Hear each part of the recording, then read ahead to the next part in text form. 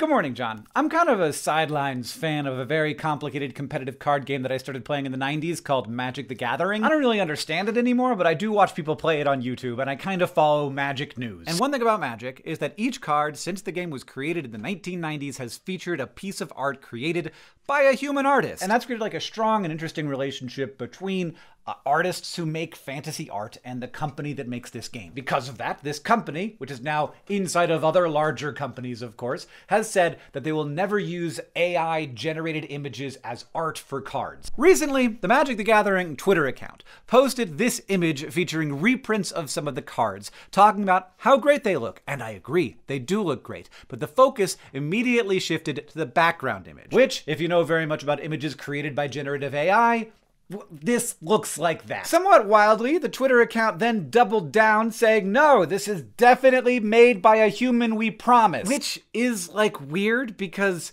that means that somebody looked at this and they were like, yeah, that seems like it was made by a person. So for whichever person that was, and also everybody else who might be interested, let's take a quick look at how you might be able to identify an image that was created by generative AI. I really just have three simple steps. Number one, look at the image and think about how it would have been created. Is this a photograph? Is it a 3D model? Is it a digital painting? If this was a world before generative AI, I would have been forced to think that this must be a composition of one or more photos, along with possibly some stock photographs, also maybe likely some digital painting in the background. But who knows? A lot of things are possible. Maybe it was made for some other reason and then repurposed for this, whatever. Step two, don't look at the image as a whole. Look at little bits close up. Why are these little things coming out of this thing? What is going on with these lamps? Do they have two sets of filaments? Why do they kind of blend into each other? These wires make no sense. And the gauge, yes, the gauge. AI is currently terrible at letters and numbers,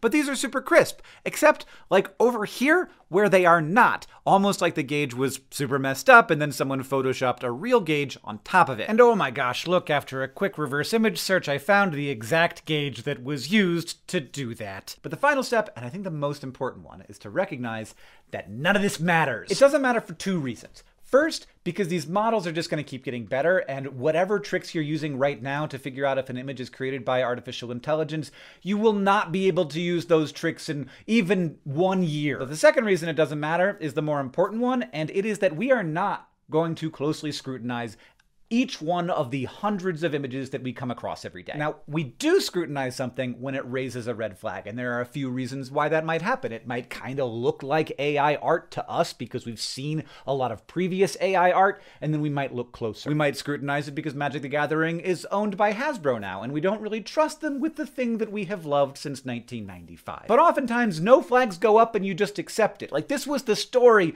of the Puffer Pope. Yeah, if you look close, his chain disappears, his glasses are all messed up, he's holding like a syrup bag, but at a glance, that just looks like the Pope in a custom puffy coat. Now, if you think about the Pope a lot, you're gonna think to yourself, that doesn't seem like something the Pope would do.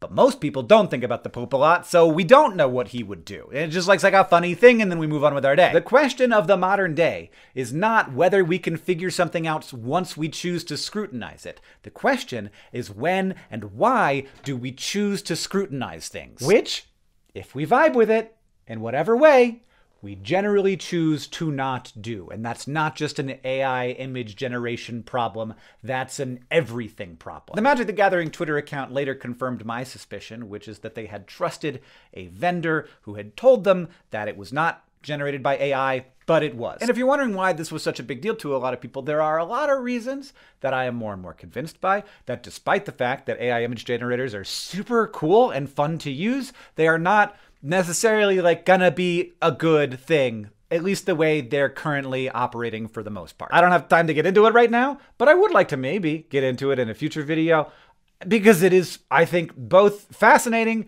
and important. John, I'll see you on Tuesday. In the 24 hours since I recorded the first part of this video, the temperature in Missoula has dropped from like 30 degrees to -11.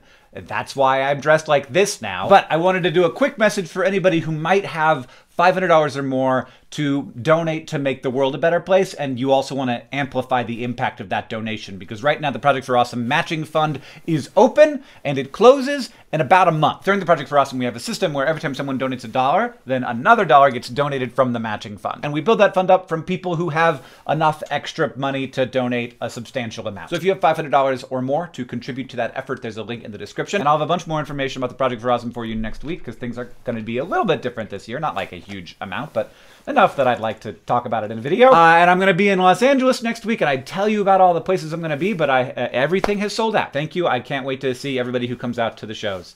John, I already said that.